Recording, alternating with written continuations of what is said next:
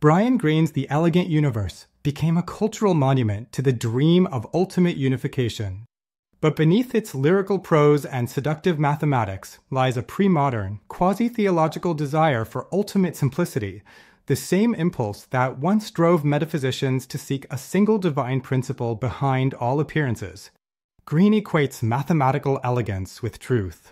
But elegance is a property of compression, not of reality.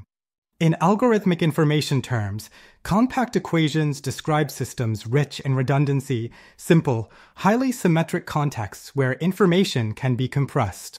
The universe, by contrast, is algorithmically complex, full of irreducible phenomena. The belief that truth must be elegant is aesthetic, not scientific. String theory, Greene's protagonist, is celebrated as the long-awaited theory of everything. But it stands on extrapolations far beyond any empirically calibrated regime. Every successful theory in physics works only within the complexity level it was tuned to describe: Newtonian gravity for slow, isolated bodies, general relativity for simple, high-symmetry systems, and quantum mechanics for low-complexity microscopic interactions. By ignoring this hierarchical structure of reality, string theory collapses into metaphysics, a belief system masquerading as physics, a kind of theological monism dressed in tensor calculus.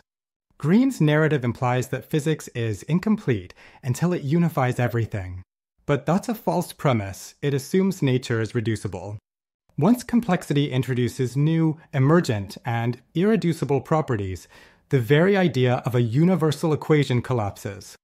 What string theory calls fundamental is merely an uncalibrated extrapolation, an effective myth masquerading as fundamental physics. True elegance lies not in forcing unity, but in respecting context. Each theory is an adaptive map, valid only within its empirically calibrated domain. Beyond that, equations lose meaning. The real elegance of the universe is its layered structure, where each level births new laws, new behaviors, new irreducibilities. There are no fundamental or universal theories, only effective theories, accurate within a complexity context and a narrow range of physical conditions where they have been calibrated by empirical evidence. The elegant universe promised transcendence through mathematics. But the cosmos it describes is inelegant by design, a hierarchy of emergent realities that defy compression into any single, final theory.